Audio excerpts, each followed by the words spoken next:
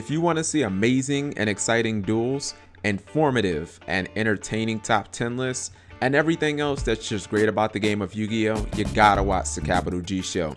Shout out to my homeboy Dante. Hey.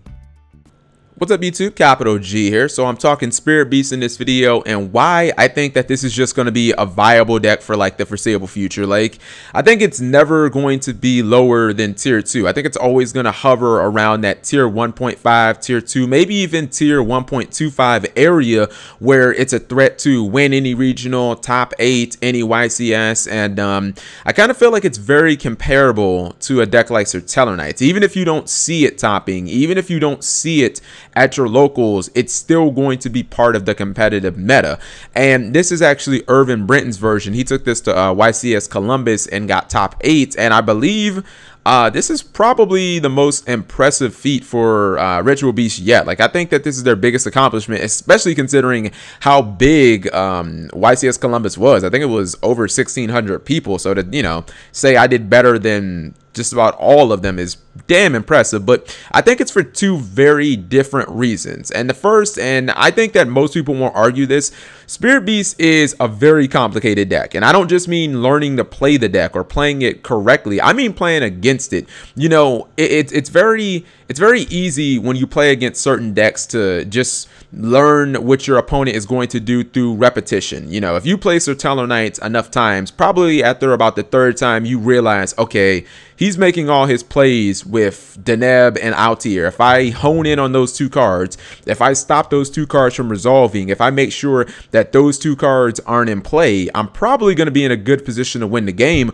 But with Spirit Beast, can you really say that? Like, what are you going to stop in this deck? I mean, I actually watched the top 8 match and his opponent had Valor, and it looked like he really didn't know when he wanted to use it. And that's because any combination of a beast and a tamer can get you to ulti Kanahawk. Now, everybody knows, even if you're not super familiar with Ritual Beast, everyone knows what Spirit Beast Kanahawk does. I mean, this is the card that gets your deck started. Not only does it get you your free searches for, you know, steeds, ambush, bonds, but then it essentially can turn into a different monster, a monster with super high attack, or a monster that has like ultimate defense.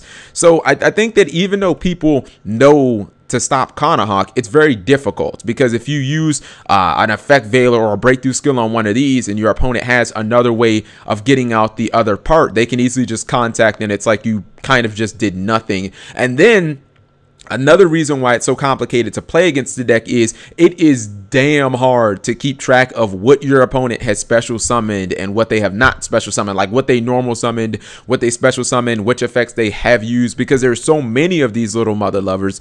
And they've been adding new cards in. I mean, this Zephyr Pelika, they didn't play that, you know, they didn't play this card a month ago. They didn't play this card at the beginning of the format. That's just another card that people are like, wait, did you special summon this last turn? Wait, what did you teleport it out? Did you normal summon it? It's a lot to remember.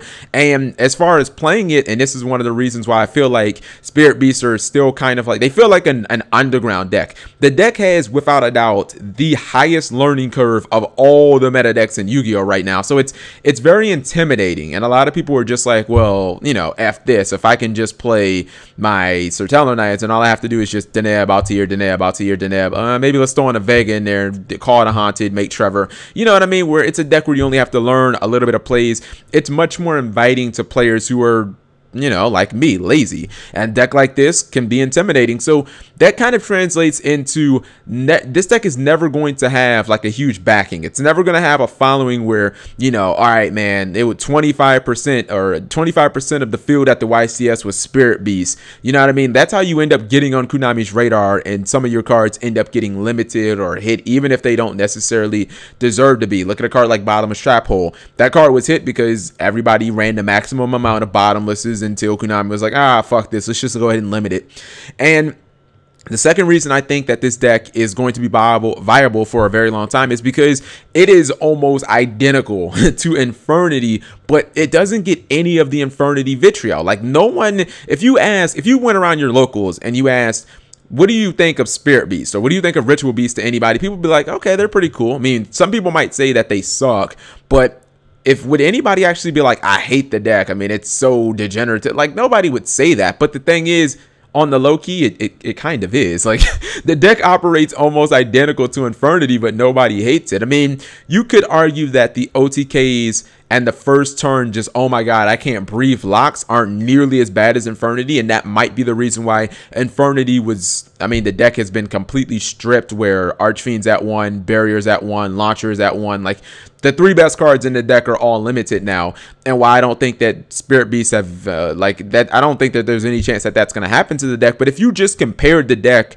you know, mano-y-mano, I would say that Kanahawk is very comparable to something like Infernity Archfiend. I would say that Steeds is very comparable to something like Infernity Break, and I think that Ambush is very comparable to Infernity Launcher, although you don't get the immediate benefits of Launcher where you can get an Archfiend and a Necromancer back and immediately OTK your opponent. With Ambush, you have to summon them in defense mode. They can't attack. So it's kind of like Konami did adjust it a little bit so that the deck wouldn't be able to OTK as consistently as a deck like Infernity, but the combos and the looping, it's pretty much the same. And I think that it's very easy to misplay against this deck because there are so many different ritual beasts. They all have different effects. It's hard to keep track of if your opponent has special summoned them, you know, yada, yada, yada. Sometimes you may use, all right, I'm gonna book a moon that Petalfin to make sure that I can Regeki it. Oh, wait, he uncontacted. Oh, fuck, there goes that plan. You know what I mean? Like, there's so many different things to remember about this deck, and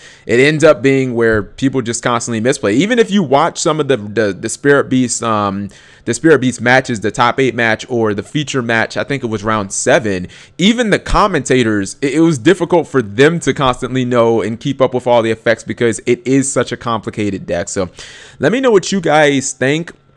There actually was a really good feature match. If it's on Konami's live stream, I can actually get it and upload it if you guys want. I'm not going to do it if nobody wants to watch it, but it was an amazing match. It was Spirit Beast versus Necros, and I don't know, I feel like this deck is going to be around for a long time, and even if you don't see it, I feel like it's going to be a better pick. Like, I kind of feel like it's better than, like, it's a better pick than Yosenju, it's a better pick than Volcanics. Oh, you know what? And I think that there's one more thing that aids this deck, and I think that it's Konami's constant assault on Floodgate cards. You know, the less Floodgates that there are in the game, the better that Spirit Beast gets, because all the Floodgates, I mean, all the main ones, Lose a Turn, Vanity's Emptiness, Skill Drain, they all really hurt this deck. I mean, obviously D-Fissure and Macro don't hurt this deck at all, but most of the big Floodgates really hurt this deck, and if Konami keeps limiting them, it just makes this deck look even better because this deck doesn't really rely on Floodgates. You see that this guy didn't even main deck D-Fissure and Macro. He actually went the Vanity's route, which is completely unexpected. So anyways, thank you guys for watching as always. Subscribing makes life happy.